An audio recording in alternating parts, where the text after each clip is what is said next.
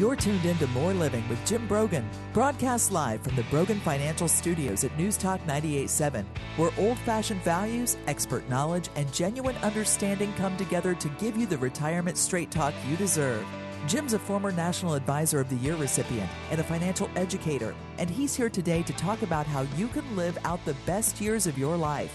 Jim and the Brogan Financial team have been helping retirees and pre-retirees across the Southeast for over 20 years in their pursuit of financial independence. You can reach them during the week at 865-862-6800. So sit back, relax, and get ready to learn, because More Living with Jim Brogan starts now.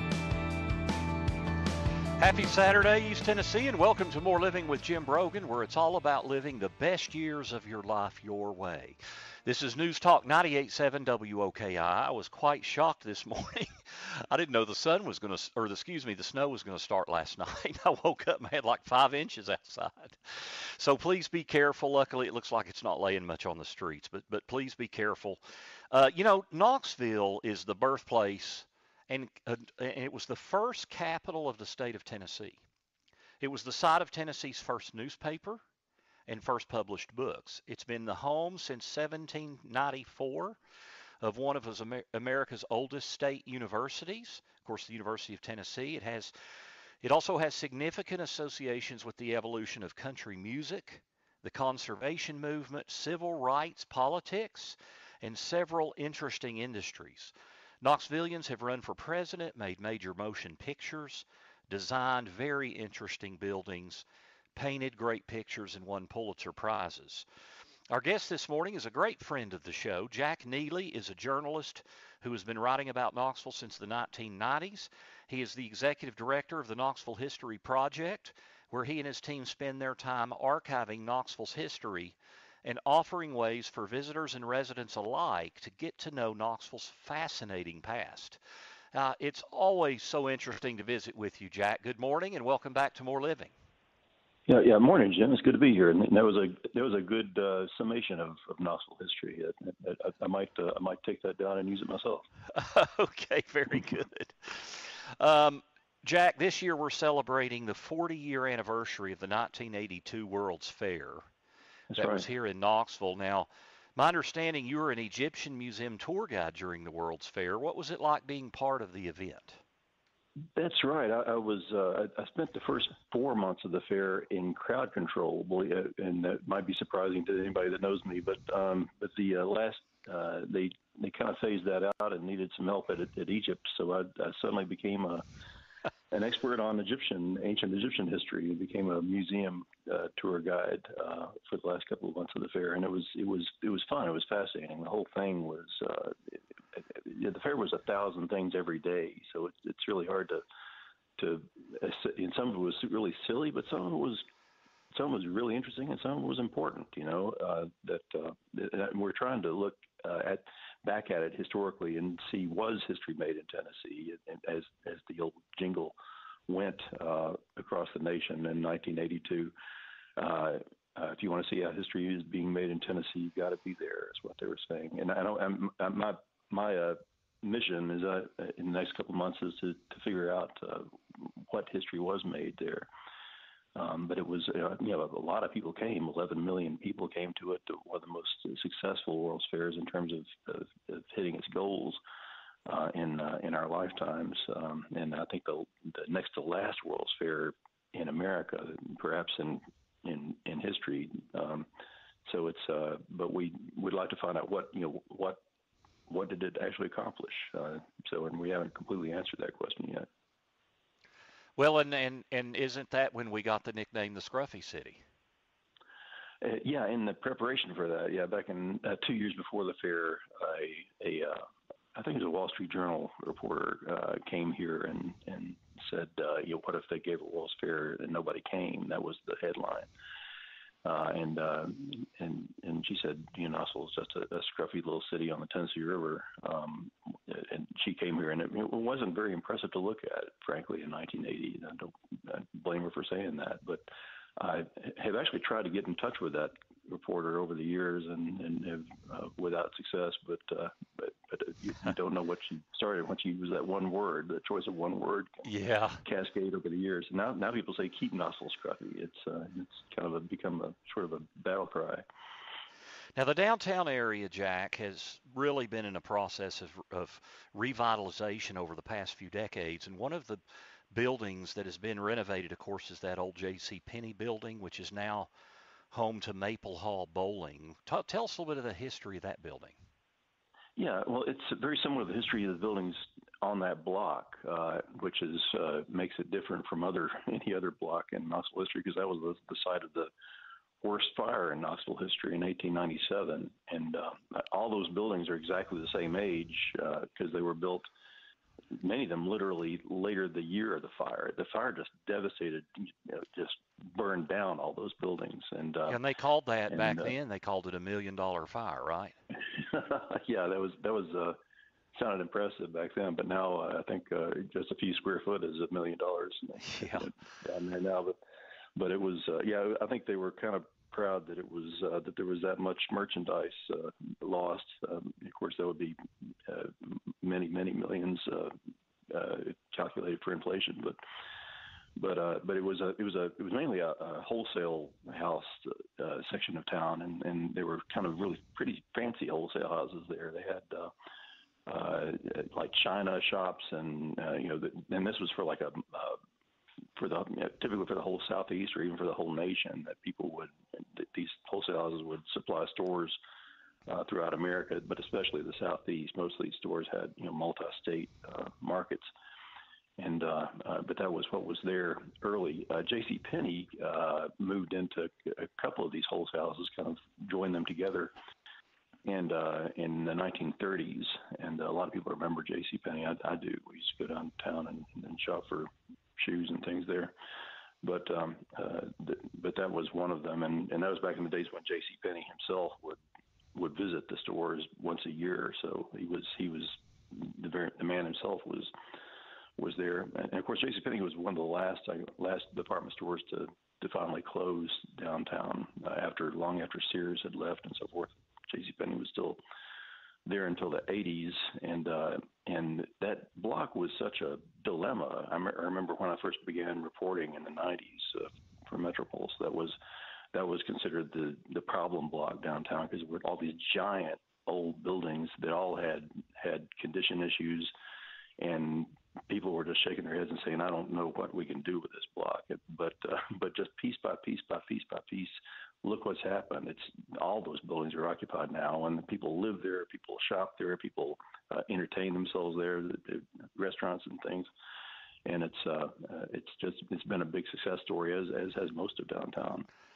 Jack, anytime you're revitalizing an area, and it's just amazing, how far Knoxville's come, even in just the last 20 years with our downtown area. But anytime you're revitalizing any area, talk about the attention that needs to be paid to, you've got historic buildings and you want to incorporate that to some degree, and the importance of renovating instead of just demolishing, and balancing that line to where you get something that's revitalized but still recognizes our history. Yeah, and it turns out that that's good for business too. It seems like there's I've talked to developers downtown, and they say there's more interest in people wanting to live in pre-war buildings, that is pre-World War II buildings downtown, and those have been the easiest buildings to sell. The renovated ones, because people like a place with character and stories. I mean, a lot of people do, but that's been kind of one of the big drivers. I think most of the new businesses downtown, and I mean 80 or 90% of the new businesses downtown are in old buildings, in pre-1940 buildings, and that goes for we mentioned Maple Hall. Maple Hall is, a lot of people know, is the name of a bowling alley that was put in there about 6-7 years ago now, but that, it's very popular. We do our presentations there once a month. Every second Tuesday we do a show at Maple Hall, and they have a restaurant kind of above the bowling, and it's perfect because you can hear the bowling, but it's not. It's kind of like the ocean in the background or something. It kind of adds something to the atmosphere of the place. but it's a very nice restaurant with a bar, and we have slideshows there once a month that are free to the public, open to the public, and you're welcome to come join us and actually have supper or a few drinks or whatever while you learn. We talk about Knoxville history, so yeah. But it's fascinating. But history. Just, I mean, it's yeah. Go ahead. Well, I was just going to say it's so fascinating. Go ahead, finish that thought, Jack. Yeah. But the way that historic preservation and which comes with tax credits and so forth, and kind of combines with the popularity of these things, I think it's worked just hand in glove very well downtown over the last 30 years, really. And I tell you what, we're going to get to our first break. When we come back, I want to talk a little bit about a bloody shootout that happened in the late 1800s that really sounds like it was straight out of the mafia almost, the way it sounds. So we'll visit more and talk about the interesting history with Jack Neely, so don't go away. You're listening to More Living with Jim Brogan right here on News Talk 98.7 WOKI. Welcome back to News Talk 98.7's Brogan Financial Studios, where Jim Brogan is coming to you live with important news and advice to help you achieve your dream retirement. Get ready to learn and live. Here's your host, Jim Brogan. Welcome back to More Living here on News Talk 98.7 WOKI. I'm your host, Jim Brogan. You can hear us every Saturday morning, 9 to 10 a.m. and again 3 to 4 p.m. You can also catch all of our podcasts of our show online. Go to broganfinancial.com and click on radio. We're visiting this morning with Jack Neely with the Knoxville History Project. He's an old-time friend of the show and just does so much for the community in helping us remember our history. And I mentioned there before the break, Jack, but you know, one of the things you talk about these monthly sessions you have there at Maple Hall, and I know last summer you talked some about Knoxville's history with a bloody shootout there on the 600 block of Gay Street. Can you, and when I was reading about that, I felt like I was, you know, in New York or Chicago reading about the mafia. And of course, that doesn't mean it was mafia related, but can you talk a little bit about that shootout? Yeah, that's a pretty apt comparison, actually. Well, there were actually several. Every time someone asked me tell us about the shootout, I always say, which shootout? Well, the one on Gay Street, you know, and I said, well, which one on Gay Street? Because there were so many. We actually have a partner, Laura Still, who does just a shootout tour, and you can take a tour of downtown and look at all the places where the shootouts happen. But the most famous or infamous shootout in Knoxville history, and I think it compares to anything that ever happened in the Wild West, was in 1882, and that was the Mabry O'Connor shootout, in which Thomas O'Connor, a bank president, was standing in front of his bank, a building that's much modified but still there today. And this is one of the advantages of historic preservation, is that these things are still there, and you can point to them and say, this is the same. It's pretty wild. Same place where this has happened. Because if you go down Gay Street, just on the same block as the Tennessee Theater, there's a building called Mechanics Bank and Trust, and it's been used for other purposes since then. But it was in 1882. It was a bank, and the president was this guy Thomas O'Connor. He was this young millionaire who'd been involved in lots of industries, but like a lot of people, were also involved in banking. But he had a what I want to say feud, but a disagreement at least with Joe Mabry, who was another prominent Knoxville businessman. He was in his 50s at this time, and they had an argument of some speculative nature at the racetrack, the horse racing track, the day before. And apparently O'Connor had said to Mabry, well, I'll see you later, but you just better not walk by my bank at 10 o'clock tomorrow. Words to that effect. And of course, Mabry, being kind of a contentious, sort of aggressive guy, that's exactly what he did. He went by armed in front of this guy's bank. And O'Connor was there waiting for him, and O'Connor let him have it with his shotgun. And Mabry, I think, fell before he could draw, but O'Connor didn't realize that Mabry's son was there also, half a block away, and had witnessed it. And he returned fire on O'Connor, as O'Connor shot at him too. So all three men were killed simultaneously. And unfortunately, about 11 bystanders were wounded. That's one part of the story that's not always not always mentioned. But this was kind of made national headlines in a way that Knoxville didn't like at all. It was considered kind of a big black eye for the city's public image. But this was something that the body count was the same as the gunfight at OK Corral, which was a year earlier. But this, I think, is very much in the whole tradition of the Wild West kind of shootout era, which really lasted. I think it may have been related to the kind of post-traumatic era after the Civil War, from 1865 to about 1905. We saw just lots of men who were educated men who knew better end up shooting each other in the street of downtown. That's Knoxville. Amazing. It's just wild to think that happened. I mean, I understand, but you don't when you see those things about the Wild West, you don't think of them as we had a lot of that happening right here in Knoxville. Hey, let's pivot a little bit. Let's talk about our military history, Jack, because each battle or exchange made Knoxville what it is today. Is there a particular battle that you think even changed the trajectory for Knoxville as a city? Well, that's a good question. Of course, the only real battle we had here in Knoxville was the Battle of Fort Sanders in November of 1863, and this is always surprising to people. That was a federal defense against a Confederate siege, which had commenced a few weeks before that, between Longstreet on the Confederate side and Burnside in Knoxville.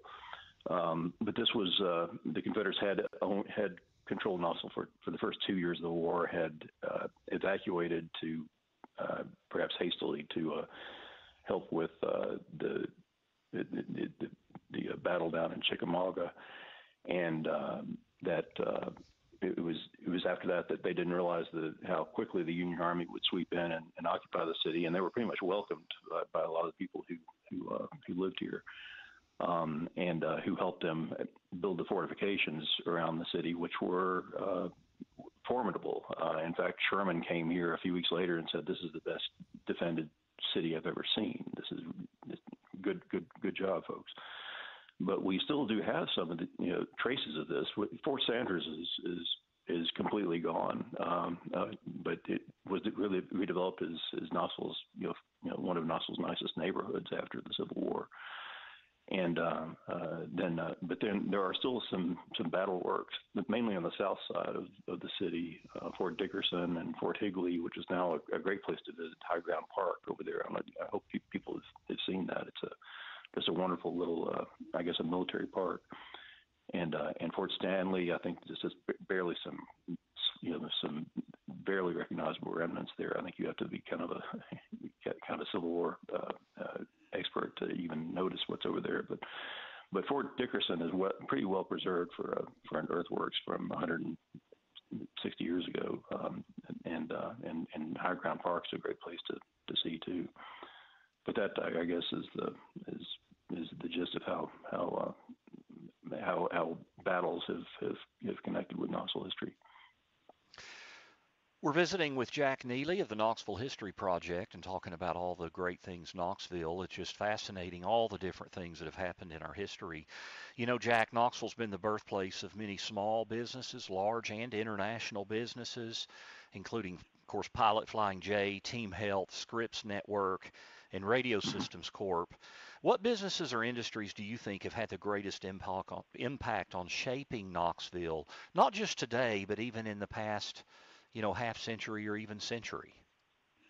Yeah, I might even push it farther than that. Say that really after the Civil War is when Knoxville became kind of an industrial and wholesaling center, 150 years ago or so. But this was the origin of lots of first we had the Knoxville Iron Company, which is still sort of kind of in business, not under that name, but it's a international steel corporation that's now in Lonsdale, a big factory there, which has direct lineage to the post-Civil War Knoxville Iron Company. But Knoxville's been really diverse in its industry and economy since that 1870s era, and that there was a time that we had iron, but we also had marble. We were the marble city, and this was marble was a big deal. And suddenly, they were shipping marble to Washington and New York to build the monumental buildings in those cities. But also, new ideas were coming along all the time, and there were. In the early 20th century, you had people like Weston Fulton, who invented this device that most people wouldn't recognize if they saw it, but is elemental to many air conditioning and all sorts of things. But he called it the Sylphon. I think they have other terms for it now. The flexible metal bellows is what it was.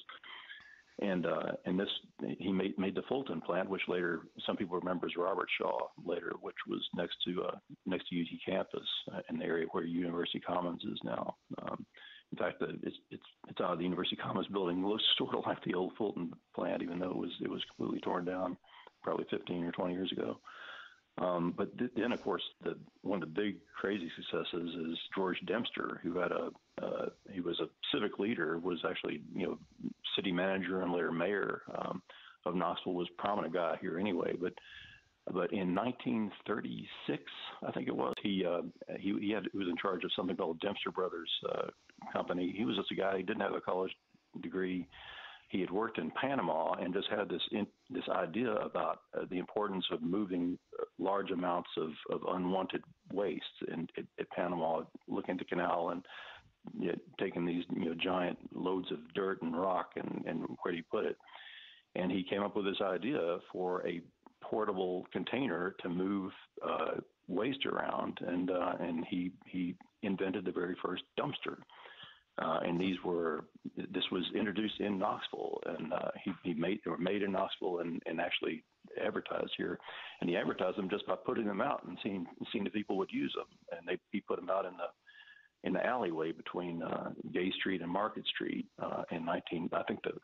during the holiday season, 1936. And they were a big hit. Everybody loved having a place to put their garbage without just having paper bags and waiting for the garbage man to come. And this was great. And mayors, city managers from all over the country came to Knoxville to see how this amazing dumpster thing worked.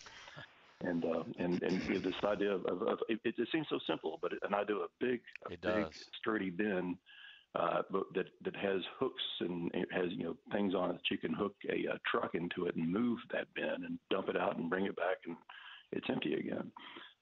But this was for 50 years or so. They were all made in Knoxville, and they were made on the north side over off North Central. So that was a big deal. And you can see to this day, if you go to Singapore, you'll see dumpsters there. They're all over the world, and they call them dumpsters. And George Dempster named them for himself. So the Dempster. I did not know that. That's a fascinating story. Yeah. Tell you what, we're visiting with Jack Neely with Knoxville History Project. When we come back, I want to talk some about Knoxville's music heritage. Also, we'll have our dollars and cents segment, and I'm going to talk about one of the biggest mistakes that you need to prevent making when in your financial plan, especially in periods of market instability like we are in right now. So don't go away. You're listening to More Living with Jim Brogan right here on News Talk 98.7 WOKI. Welcome back to News Talk 98.7's Brogan Financial Studios, where Jim Brogan is coming to you live with important news and advice to help you achieve your dream retirement. Get ready to learn and live. Here's your host, Jim Brogan. This is More Living with Jim Brogan, where it's all about living the best years of your life your way. We're right here on News Talk 98.7 WOKI every Saturday morning, 9 to 10 a.m., and again from 3 to 4 p.m. We also publish a great deal of information online. Go to broganfinancial.com. If you click on radio, you can listen to all of our podcasts of our shows and our dollars and cents segments and the retirement minutes that we run every week on this station. You can also download some great resources by clicking on our resources page. Today we're visiting with Jack Neely. Jack is, of course, with the Knoxville History Project. He's been a great friend to all of Knoxville for so long, sharing such great information. Before we get back to Jack, however, it is time for dollars and cents. Want to be sure you are getting the most out of your retirement? For all the years of your retirement? That's the primary goal of More Living with Jim Brogan and our Dollars and Cents segment, where we provide you with an important financial tip that will help positively impact the quality of your life in retirement. And now, here's Jim with this week's Dollars and Cents tip. We're going to talk about one of the biggest enemies, one of the biggest threats to successful financial planning, and it's one word: emotion. Trading or handling finances with emotion. And that's particularly important in times like this. Things are volatile in the entire world right now. We anticipated choppiness and volatility this year because of all the challenges coming out of COVID, inflation, Federal Reserve tightening policy, which was expected. And then, of course, we couldn't have foreseen Russia going into Ukraine and being like this, but that's just exacerbated the issue.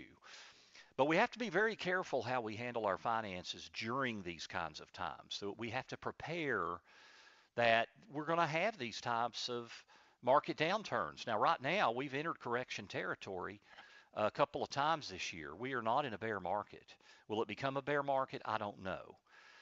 But I have an interesting chart here that I'm looking at that we just put out in our guide. We have a guide out, 5 Keys to Retirement Planning in 2022. You can download that guide on my website. You can also download, I did an on-demand webinar. So if you go to our website, broganfinancial.com, and click on resources, you can pull that up. But this is looking at the growth. If you invested $10,000 on January 1st of 1980 and just put it in the S&P 500 and let it sit there for 40 years, it would have grown to almost $700,000 over that 40-year period.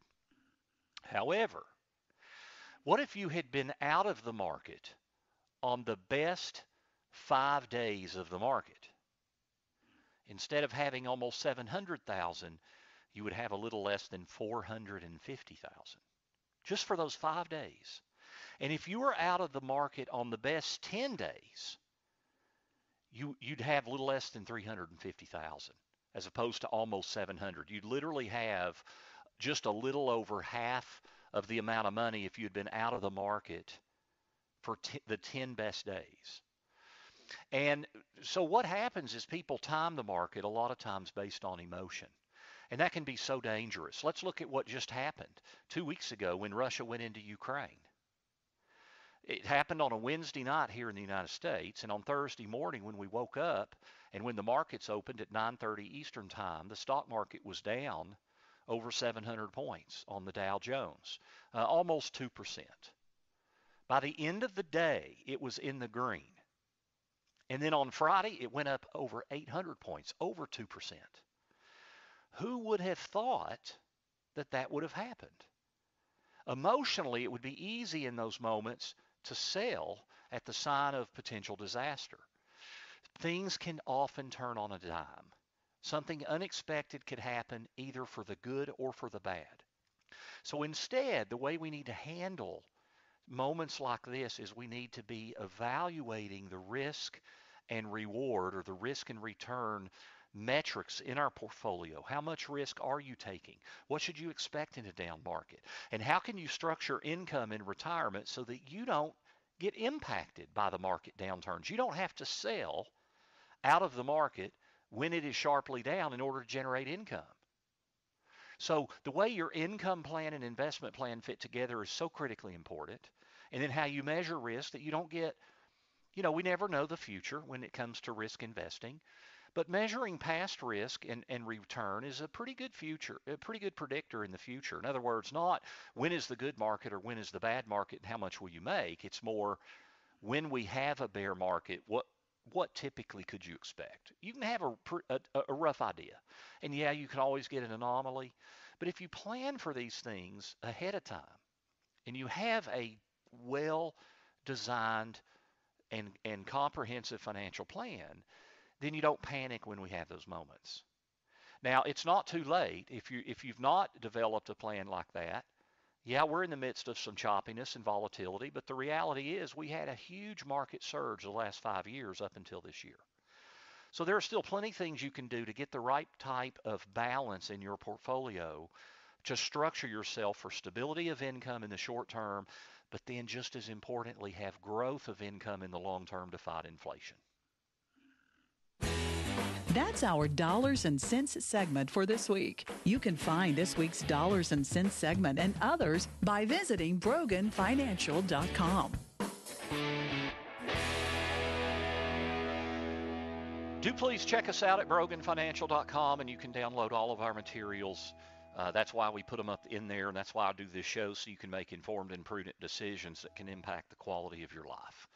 This morning we're visiting with Jack Neely. He's with the Knoxville History Project. It's always so fascinating when we visit with Jack. Jack, when we think of East Tennessee and music, we think, first we think of Dolly Parton, who, of course, right nearby in Sevierville. But there are other musicians that have made a great impact that are from here as well. Who are some other famous musicians who have called Knoxville home? Yeah, I'll say in fact, going back to the business issue, Sturkey Brothers Furniture, interestingly, played a major role in the early development of country music because they sold phonograph machines, and they thought, gosh, we have phonograph machines. Just like all technology, it became cheaper and cheaper as the years went by, as they got better at mass producing them. But they said, gosh, working people aren't buying our phonograph machines. And they realized, well, why? Because the only thing out there was like opera and stuff like that that working people didn't care about having in their home.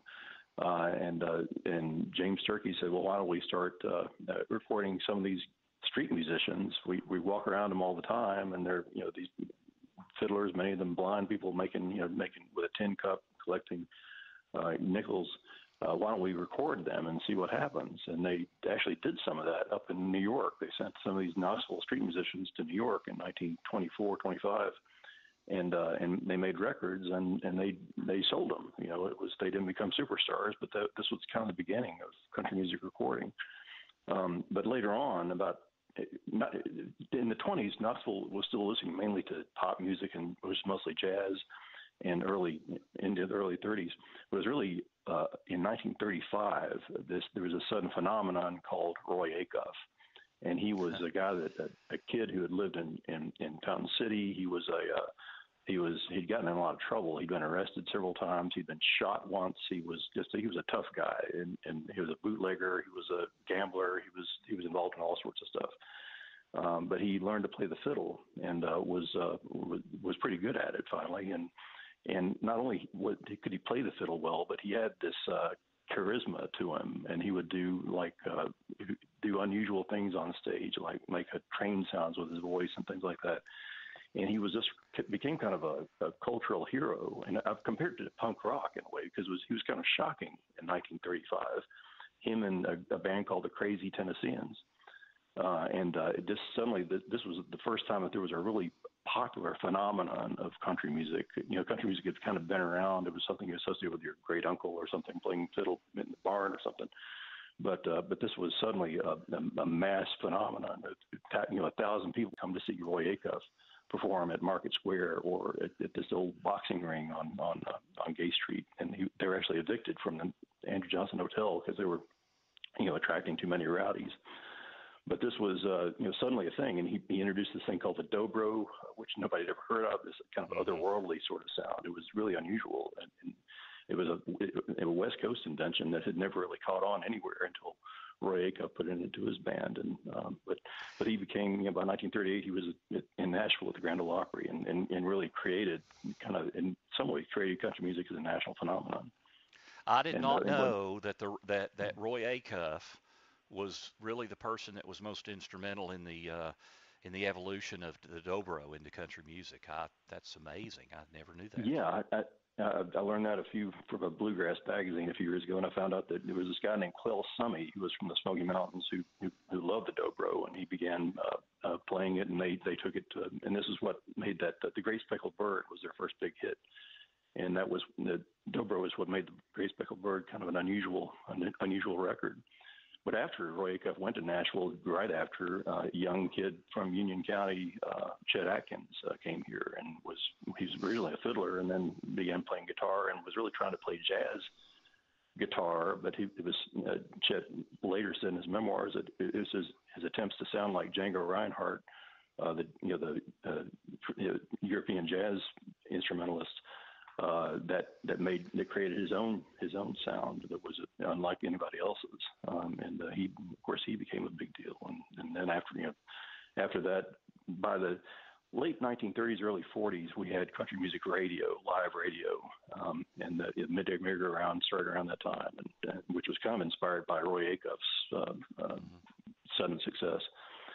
And this became just for about 20 years, 25 years, I guess, ending. Dolly Parton was really the last live radio star to make it big from here. And of course, live radio live music radio. We still have live talk radio, but live music radio kind of ended by the early 60s. But then that was kind of the end of that era. We're visiting with Jack Neely. When we come back, I want to talk a little bit, Jack, about all the things Knoxville History Project does to help people learn more and take in our history. And it's a great way to get involved and just learn more. You know, we got to know our history in order to pave the path for our future. So stay with us as we visit with Jack Neely with the Knoxville History Project right here on More Living. This is News Talk 98.7 WOKI. Welcome back to News Talk 98.7's Brogan Financial Studios, where Jim Brogan is coming to you live with important news and advice to help you achieve your dream retirement. Get ready to learn and live. Here's your host, Jim Brogan. Welcome back to More Living. It's chilly outside. Be careful. Look for slick spots on the road. We're visiting this morning with Jack Neely with Knoxville History Project. Just fascinating every time we visit with Jack. Thank you so much, Jack, for taking your time. I know, my pleasure. Thank you. Absolutely. There's a saying that a picture tells 1,000 words. And you all have published an historic picture book on downtown Knoxville. Tell us a little bit about the process of collecting photos for that picture book. Yeah, that's right. That was my colleague Paul James's idea, and he did a lion's share of the work on it. But we had put together a book of photographs of downtown, and some of them, if you follow Knoxville history at all, you might have seen in other books. Some of them are well known, but some of them have never been published before. We found several interesting pictures of the past that I think will be surprising to people. But I think with downtown, so much interest in downtown, it'd be good to have that perspective. This is our first. A lot of books we publish ourselves. We're kind of like a tiny publishing company.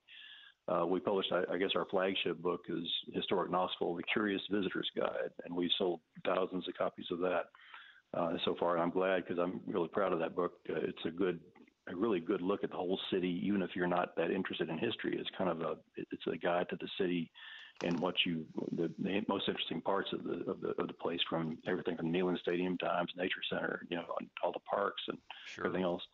But we have we published those things, but then we did this picture book about downtown is the first time we dealt with another publisher, and it's Arcadia, which has kind of a broader reach than we do. When we publish books, we basically Paul basically, or I carry boxes of books to different places, and mainly locally owned stores carry it. We don't deal with Amazon and all that stuff, but Arcadia does, and this is kind of a way to expand our reach, I think, to people that maybe don't shop at Mass General Store or Long's Drug Stores and places that we sell our books. So we're interested to see what happens with it. Well, and I think it's a great way. I love seeing the old historic pictures. Probably my favorite picture of Knoxville is this, that shot down, and really from different eras. I've seen several of the shots, but from, looking right down Gay Street in the historic Tennessee Theater is just so gorgeous from seeing, and seeing it almost like in it almost tells a story as you see Gay Street age over the years. But I think anytime, I love looking at picture books, but I also love reading about Knoxville. And so you all are always putting out resources. And I know you put out feature articles and do host regular events. So talk a little bit, Jack, about what's coming up on the calendar for Knoxville History Project. That's true. Yeah, we do put out feature articles usually once a month, and we send links to them to our donors of $50 or more. So if you're a donor, you get these in the mail. If not, you'll eventually see them on our website. But we have our website, knoxvillehistoryproject.org, and we have hundreds of stories about Knoxville, all researched historical pieces about Knoxville, categorized under different categories, and lots of pictures. So go to our website and see if there's if we can't answer your question on the website, give us a call. But we do regular events. We did the second Tuesday of every month, as I mentioned earlier. We go to Maple Hall, have an in-person event, and you can have a drink and watch a slideshow, and then have a discussion about the subject. We actually were talking about that new book when we did one last week. Had a good crowd for it. But we also do Zooms. We started this during the early days of the pandemic, Zoom conferences and we did them once a week for a year and a half or so. And then when we said, well, we're not doing these anymore, we're going to do live things again, and we found out that a lot of people were disappointed. They enjoyed the Zooms and watching these things at home. Some people don't like to come out at night, and some people live on the West Coast. We actually have 3 or 4 people on the West Coast who have some connection to Knoxville who join our Zooms. So obviously they can't come to Maple Hall. But we this coming week, this Thursday, we do this on the third Thursday, every third Thursday at 6 o'clock. Just come to our website, look under events, and sign up for Zoom. But this coming Thursday, we're going to be talking about Knoxville and the World's Fair before the World's Fair.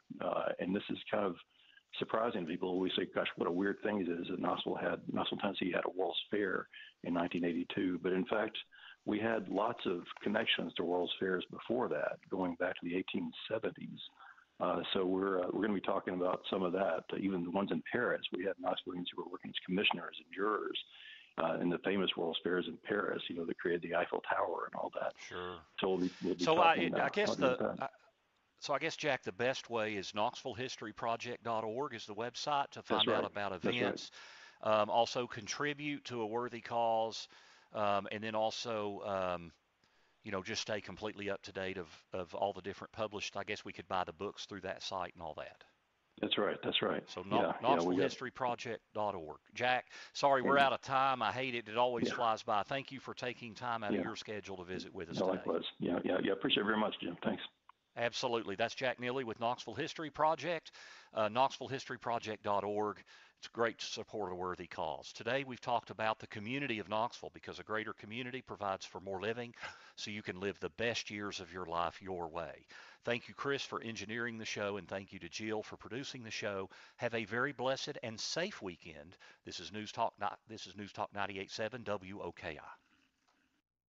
The views expressed by Jim Brogan and his guests are not that of Cumulus Media. Any discussion of financial, legal, and tax planning strategies is not intended to be individualized advice and is general in nature. Always consult with your advisor for advice specific to your needs. This program's content does not represent a recommendation of any particular security, strategy, or investment by Jim Brogan or Brogan Financial Incorporated.